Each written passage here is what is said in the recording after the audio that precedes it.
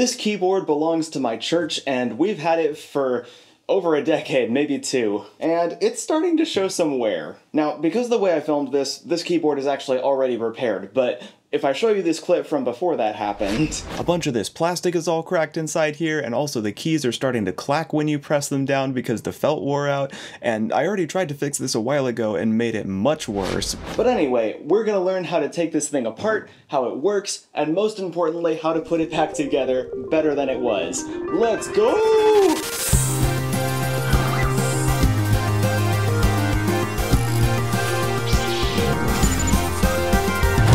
Hello, you beautiful human, you, or dog or cat or whoever may have stumbled upon this video. Welcome. My name's Davis, I do engineering, music, and more, and today we're doing one of my favorite things, which is combining engineering with music. That's right, we're going to be looking at a keyboard from Nord, specifically this 76-key Nord Stage Revision C.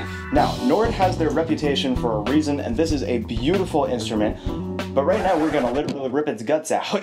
Now, to start off with, I would actually recommend flipping this whole thing over while it's still in one piece.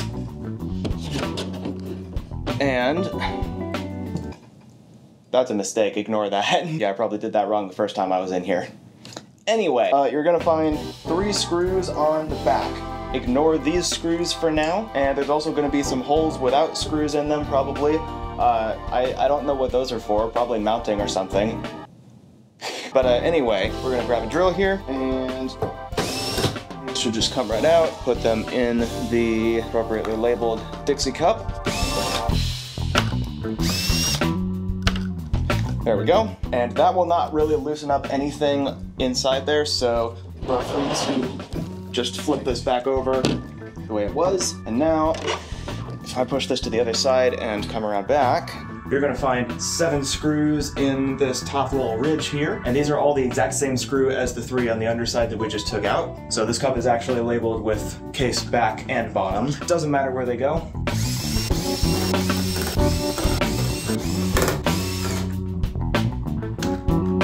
And coming back around here, you should now have 10 screws in this cup. You're now gonna find 5 screws in each side, so those can all come out. And since these are recessed quite a bit, I recommend getting a nice powerful magnet to get those the rest of the way out. He says confidently, assuming they're already out. But anyway, as you can see, these are the same thread, but quite a bit longer than the other screws, so they get their own cup. Yeah, so the rest of those just came right out with a magnet, or if you have a magnetized tip on your screwdriver bit, that would probably be even better. But I do not, so magnet time. So now with all of those screws out, this whole red top section should be free. You can just lift up occasionally like that. The important thing to watch out for is there are some ribbon cables here, and you don't want to stretch those. In fact, as soon as this is up and you have access to them, I would just go ahead and pop these out, which you can do by pulling these levers here. And now those 2 ribbon cables are free. 2 ribbon cables is all there is to it. And then this whole section you can just set aside for now because we are not working on this today. I did actually, before this repair, I previously took that off to clean up the mod wheel because it was being a little sticky, so I put some contact cleaner in there, but didn't actually replace any parts, so I didn't bother to film that. But anyway, now that that's off, we can see the entire key bed and both of the circuit board assemblies here. And I forgot to film this part, but at this point you can remove all but one of the ribbon cables attached to this PCB, which should be the 2 big ones we took out a second ago, the 2 orange ones next to them, the white one next to that, and the blue one on the other side. The orange ones might be a little tricky since there's not any great places to grip them or wedge anything to pull them up. You might need to use the cables themselves to help pull the connectors up, which normally is terrible practice, but if you're careful it should be okay. The 2 big ones of course connect to the top panels and transmit data from all the buttons and display and everything. The 2 orange ones are the main ribbon cables for the keys themselves. The small white one I'm not sure about, but it also goes to the keybed PCB, and the blue one on the side goes to the aftertouch sensors. This This black one here goes to the power board, and we actually can't take that out yet, so the next step is taking out this main PCB here, which is unfortunately necessary to get the key bed out because of the way that it overlaps this part here. This board here seems to be just a power adapter circuit. That one can stay in place because it's not in the way of anything, but this one with all of the ports and microchips and everything, that needs to come out. So I recommend pushing this to the edge of your keyboard because we need to get to these ports on the other side. Now the first step is to take care of these screws in front of the MIDI ports, and this is probably the only thing that I do not recommend using a drill for. Use an actual screwdriver by hand because these screws are teeny tiny and they go into plastic instead of metal. So I've actually already stripped these trying to use a drill, so take that as a warning. Once that's done though, feel free to use a drill with a little 1/2-inch socket on it to take care of these things.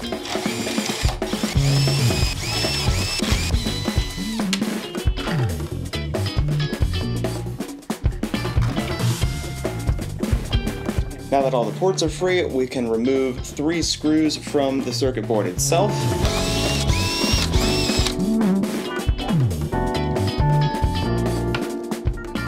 And then this whole thing should just slide back like that to remove the ports from the holes there, and then you can just take the whole thing out. Now this ribbon cable for the power adapter needs to come out, and yes, that does need to happen after the rest of it is out because this tab will not open fully while it's in. So when you open those, that should just pop this right out. And now this whole board is free. So now we can start working on the actual key bed. I wouldn't flip the keyboard over in this state, but if you slide it over the edge of your table, you'll expose 7 screws on the underside, which you can take out and put in their own little cup.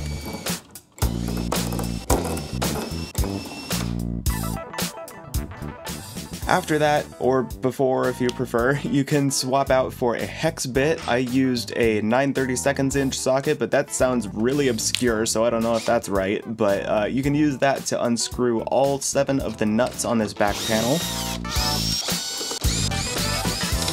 And once those are all out of here, you can slide the whole thing back and then grip the metal on the sides, not the keys, and just lift straight up to remove the key bed.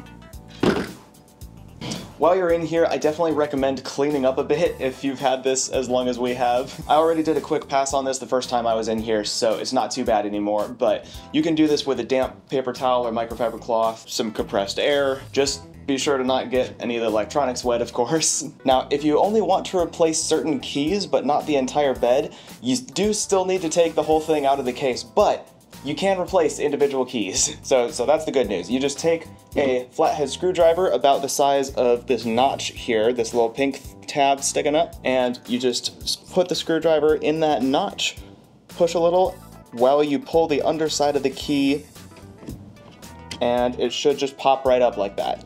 It does need quite a bit of pressure to do that, but don't feel like you're forcing it or you might break the tab. So it should just pop right up like that, and then you can continue pulling at an angle like this, and this part will release.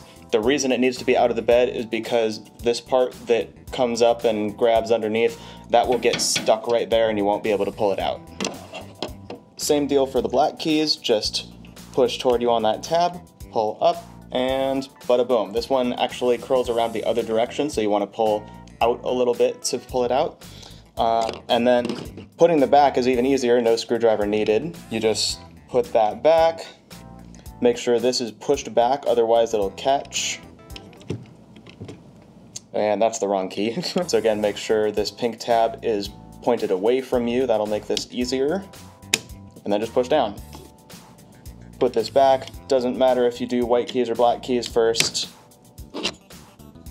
For example, I'm reassembling this in the opposite order that I had disassembled it, but there we go. And you can see the keys are conveniently labeled. They have a little embossed label here. And what I learned was the numbers do not matter. So the white keys are labeled with the letter of whatever, like C through B, of whatever, like C, D, E, F, G, A, B, C. And that does matter. The octave does not. You can put, you can mix and match octaves, whatever. The black keys are only labeled with numbers, and I think it's supposed to matter, but it really does not. Like, even when I opened up the keyboard from the factory, they were all mixed up, and yeah, it doesn't matter. Black keys can go any order. But yeah, you can take off as many keys as you need. If for some reason you need to take off all of the keys, or even a substantial amount, I definitely recommend grouping them into sections of like B's, A's, G's, F's, like all of that. And particularly, this is really important, keep track of the ones on the end, because they are different from all the other keys,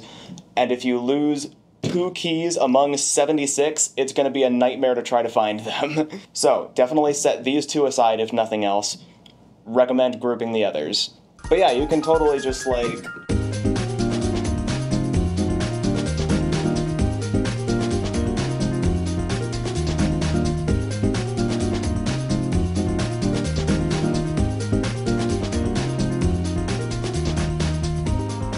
And this is what it looks like with all of the keys removed, and in that box there. You can see a couple of felt strips here, and there's actually another one underneath that was responsible for the clacking. Because the problem was, the mechanism with the weights here brings up this chunk of metal as the key goes down, and the felt had worn out such that the metal was actually coming all the way up and clacking against the key here. And the reason this whole mechanism exists is so that the key can have that substantial weighted feel that you get on a regular piano. And that's great and all, but it's not so great when it doesn't work right. I tried to replace that felt with this new strip down here that, actually this was the first one that I tried, and neither of those worked because this isn't the right size because they don't actually sell that felt, and you're supposed to replace the entire key bed assembly, so that's what we're doing right now. Anyway, let's get the keys back on this thing.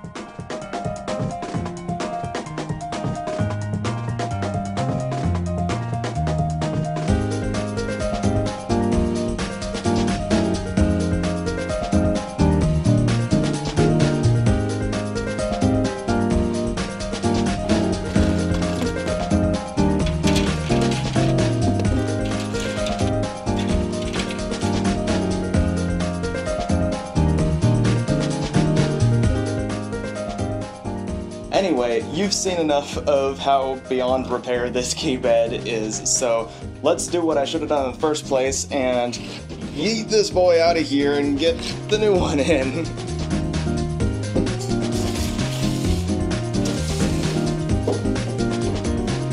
Alright, thank you. So now the new key bed should just go right where the old one went. Plop. And already this is feeling much better than the old one. We've got no clacking, the keys have proper travel, so that is promising. Oh, and also it fits. That's also promising. Future Davis here, interjecting with a little mistake I learned after the fact. Make sure that the aftertouch cables are free before you put the key bed in. I didn't notice that from the factory these are like wedged in there and you have to kind of jiggle them out, which is not doable once it's inside there, and so I had to take everything back out once I had it back in. But anyway, please save yourself that trouble. I also forgot to mention that, at least in my case, this new key bed did not come with the adapter cables for the aftertouch, so I had to rip those out of the old key bed, which is perfectly fine because these are intact and the old key bed had them on hand. So you should be able to simply, well, for starters, keep track of which is which, because I did not. But I can tell by looking that there's a crease here, and this one is longer, which means it should reach the one that's further away. That would be this one. And it looks like this plug will only be plugged in one direction and not the other. That's convenient. And then the shorter one reaches the one that is a shorter distance away. Go figure. So that should be correct. And then I'm just gonna crease this over like it was, which seems like a thing that I should not do, but that's how the old one was, so we're going with it. And then that just tucks in there, and this plugs in here, and we're all dandy. And future Davis here to say that these cables were also not included, so that's fun. These go on the underside of the key bed. I went ahead and just tore these off of the old one, but we can thread this one through here. Actually, first let me take up this one that is taped down. And all of these are just gonna thread through that little white hole there. Oh geez, it just came out. That's fun. Okay, I'm just gonna take out this plastic part and thread it through separately and then put the plastic back in. That's all dandy. Thread this one through here now. Excuse me? What in tarnation? Come here a second. You see this? You see this here? And how, if I just put this back, see how, that's not the same size? On this side, it's fine, but on this side, and I just checked on the old key bed and it's that way there too, the receptacle is smaller than the cable, and I have no idea which way it goes. If it's in the middle, or if I'm supposed to push it to one side or the other, or, well, I guess actually, in theory it shouldn't matter, as long as it's consistent on the other end. Because assumedly, wait, no, these two are the same. These two are the same width, and that's where these are supposed to plug in. So,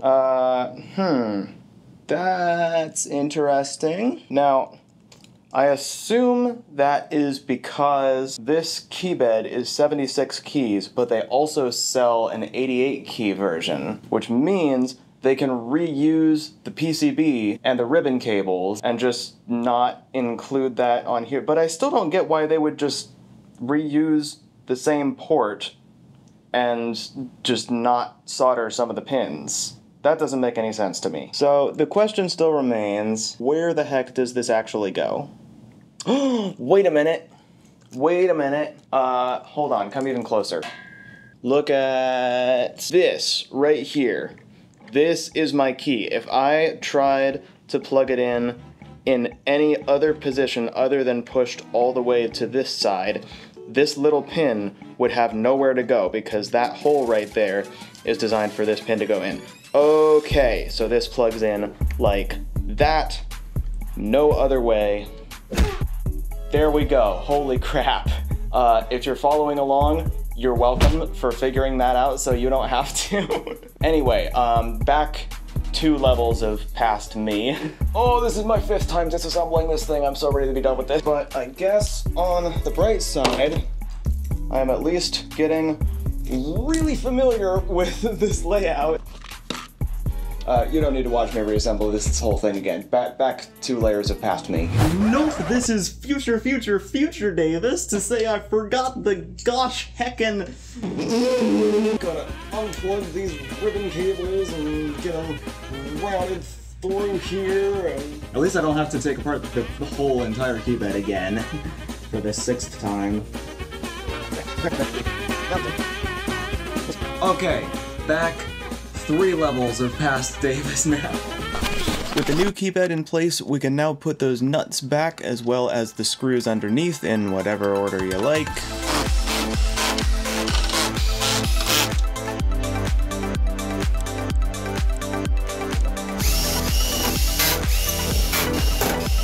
And with that now secure, we can grab the main PCB and first plug in that black ribbon cable to the power board, and then shimmy in the main board back into place. Just make sure there are no wires or anything trapped underneath.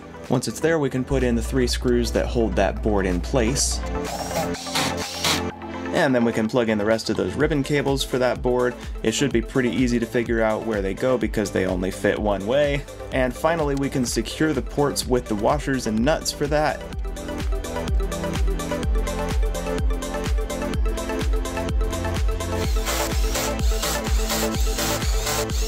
Make sure to do those first and then put the tiny screws in last to minimize the risk of stripping the plastic. With all that done, we can now grab the big top panel and carefully place it close enough to plug in those last 2 ribbon cables. And then I'm going to slowly start to rotate this down into place, making sure I'm not catching any wires anywhere. And this is what I messed up the first time when I saw the aftertouch cable sticking out the edge at the beginning of this video, so definitely take your time and triple check everything as you go. Once that's in place and you're sure the wires are where they need to be, we can go around back and put the 7 rear screws in place, and then the 5 on each side.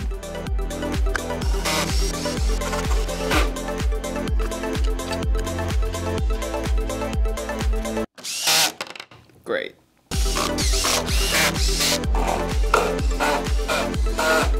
After that, the whole keyboard is secure enough to flip over and get those last 3 screws on the bottom, so let's get those in place.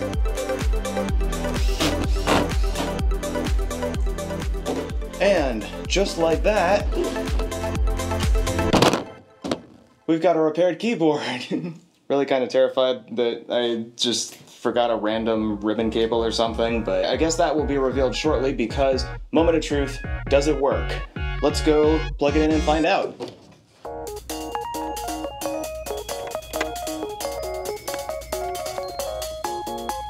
Okay, so the Nord is in place. The wiring is a little messy because I didn't want to put too much effort into it in case it doesn't work, but everything is plugged in except for power, so let's give it a shot and hope for the best.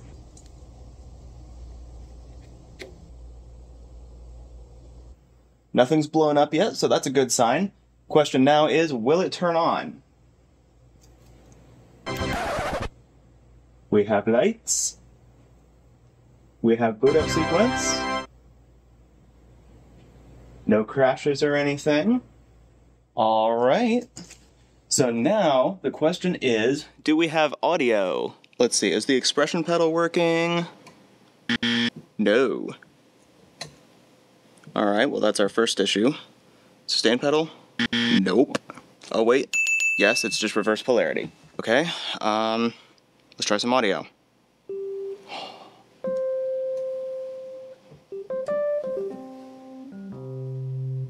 It's very quiet because this expression pedal is broken, but yeah,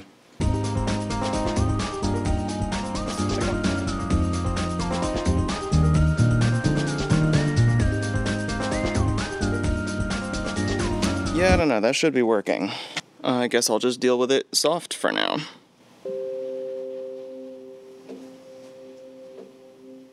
That's also not working. Did a ribbon cable get messed up or something? Kind of terrified that I forgot a random ribbon cable or something. That works. Okay, well, the main thing I need to test here is the key bed. So first order of business is I'm going to do a big old chromatic scale to make sure that all of the notes work.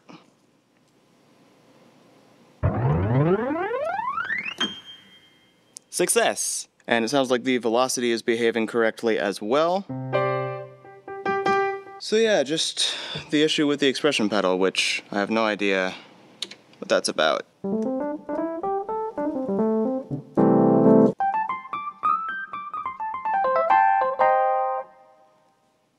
I'm having too much fun. I missed playing on this thing. All right, well, I'm gonna troubleshoot the expression pedal. Back in a sec. Yeah, okay, so the expression pedal, the mod wheel, and the pitch bend, and the aftertouch, that's what also wasn't working. So, took it apart again. There you are, you son of a biscuit. Okay, let's try this again. Okay, take 2. Hey! I've also set up main stage over here, and you can see on that the expression pedal is responding there. Mod wheel is responding, hooray. Let's take a listen and see what we get. Hey! Now we've got some control.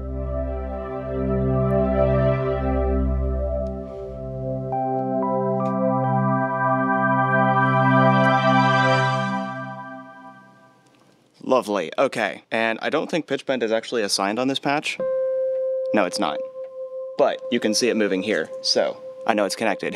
And then I don't think any of the patches that we have stored on the Nord right now actually use the aftertouch, but some of the things on main stage do. And let me just get a quick visual. Okay, good. You can see the pressure dial is responding to aftertouch. Excellent. I was worried about that from the new keybed. In fact, yeah, that actually seems a little more responsive than the old keybed. I have a feeling that was also starting to wear out on the old one. Okay, you can't hear anything. Let's make this a little more exciting. Turn down the master volume on the Nord, and we've got some wind happening here. And if I press down,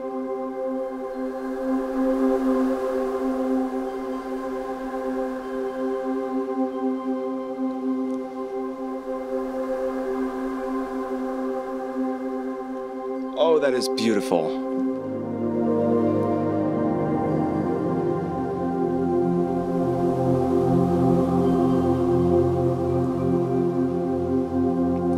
Oh man, the control on that is actually really improved. That is, it's so much better. All right, turning this back up.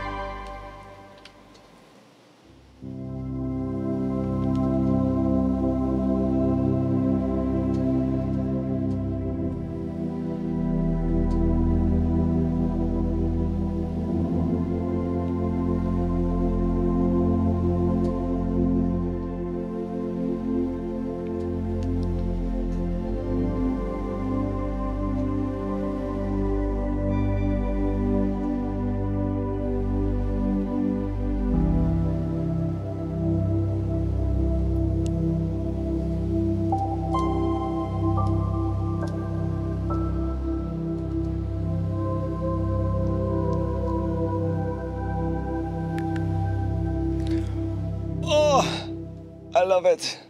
I love it, I love it, I love it.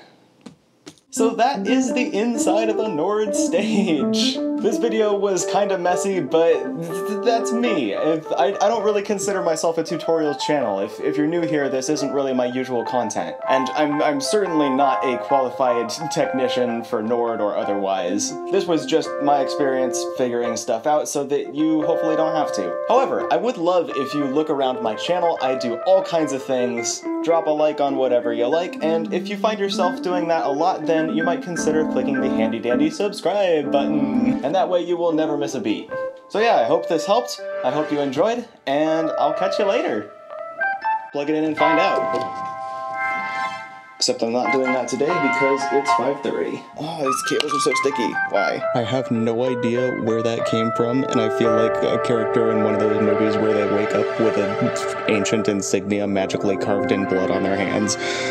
I don't know where it came from.